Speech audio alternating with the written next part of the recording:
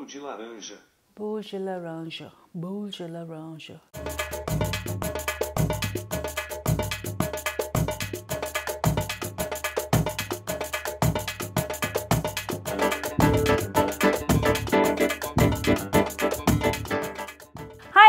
Welcome back to Kravings Food Adventures. I'm Karen Ahmed. I'm excited to bring you today's recipe. It's a delicious orange cake. It has its origins in Brazil and Portugal, and it's called Bolo De Laranja. This is hard to pronounce, so I hope that I did it justice.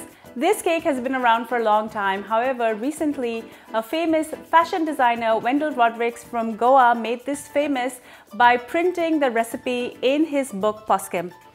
Unfortunately, Wendell passed away recently and the cake became even more famous, so I decided to give it a try. This is definitely a keeper. Before I go any further with this recipe, do make sure you subscribe to my channel and make sure to ring that bell so you're notified every time I upload a new video. Now, let's get cooking. You can use any pan, but I'm using my bundt pan for this recipe. I'm going to brush this with butter and just add a sprinkle of some granulated sugar. This is optional, but I like to use thinly sliced oranges as it adds a great flavor and a pop of color. I'm going to alternate with regular and blood oranges. In a bowl, I'm going to whisk 200 grams of unsalted butter. This butter is at room temperature. For me, here in Canada, room temperature is still cold, so I'm going to have to whip this a bit to get it going.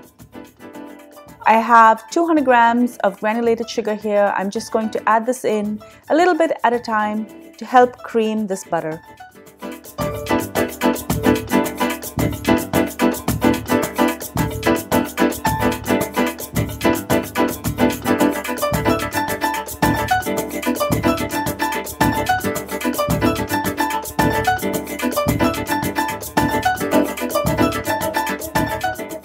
This is now looking good, so I'm going to add 4 eggs in, one at a time.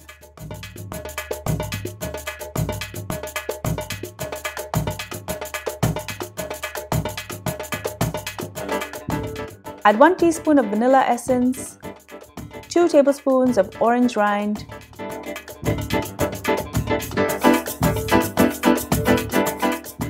and I'm going to pour in 80 ml of orange juice. I've used fresh orange juice, but you can add processed if you need to.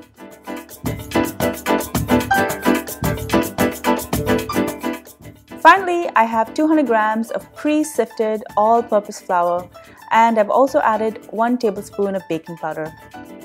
Fold this in carefully into the batter.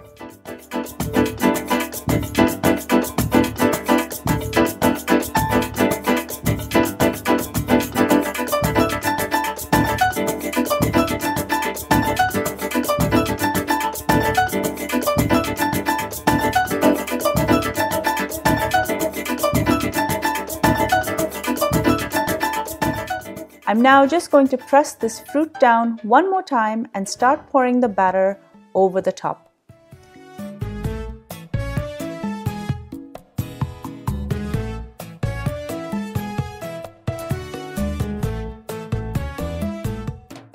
Give this a tap to make sure there are no air bubbles.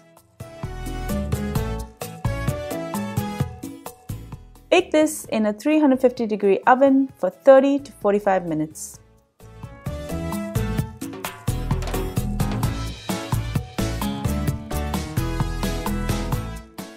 Once cooled, completely turn over.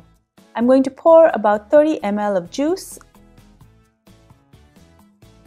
and a sprinkle of sugar, and this is ready to eat.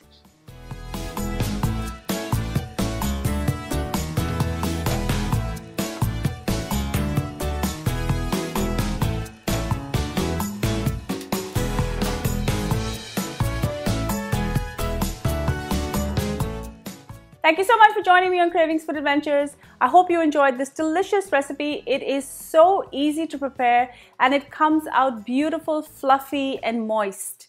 Thank you, Wendell Rodricks, for sharing this recipe through your book. May you forever rest in peace. If you love this recipe, guys, do give it a thumbs up. leave me a comment below and share it with your family and friends so they can enjoy these amazing recipes as well. And don't forget to ring that bell so you're notified the minute I upload a new video. And be sure to follow me behind the scenes on all of my social channels. I'm on Facebook, Instagram, Pinterest, and Twitter. Until I see you next time, do take care and stay safe. Bye.